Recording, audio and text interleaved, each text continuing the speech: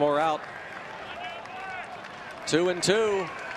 He did. Kyle Farnsworth raised that Jolly Roger. The sweep in Arlington, Texas. And the Pirates are a half game back of the Cardinals in the Central. A little bit of a smile there for Farnsworth. I was wondering how he would react. It just cool and calm. He didn't want that baseball. There are the standings. That was a big one today. Russell Martin, he's got a big wide smile on him. He knows how tough that one was to put away. It looked like it was going to be fairly easy early in this ball game, but it wasn't easy by any stretch of the imagination. And once you get into those last 4 innings, bullpen leaking a little oil, but Farnsworth came in and shut him down. Look at this. The magic number to clinch a playoff spot is down to 10.